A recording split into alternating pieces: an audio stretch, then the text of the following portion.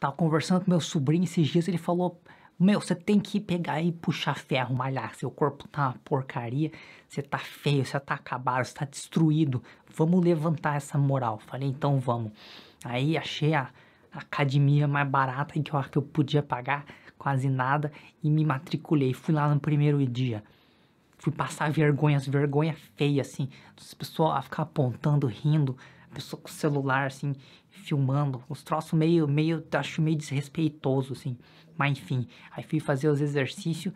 Aí a instrutora não explicou direito, eu sei lá. Arrebentei meu cotovelo, arrebentei meu joelho.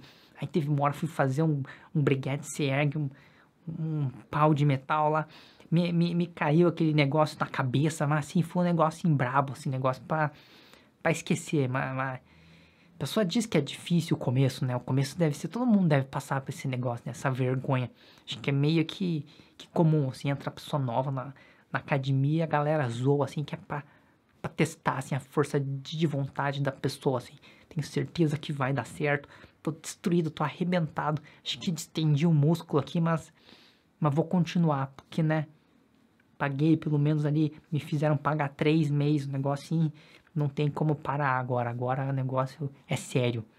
Então aí, se você já foi na academia e já foi zoado, já caiu barra na sua cabeça, jorrou sangue e tal, continua firme que eu vou continuar também. Se depois no dia seguinte você mal consegue se mexer, continua, eu acho.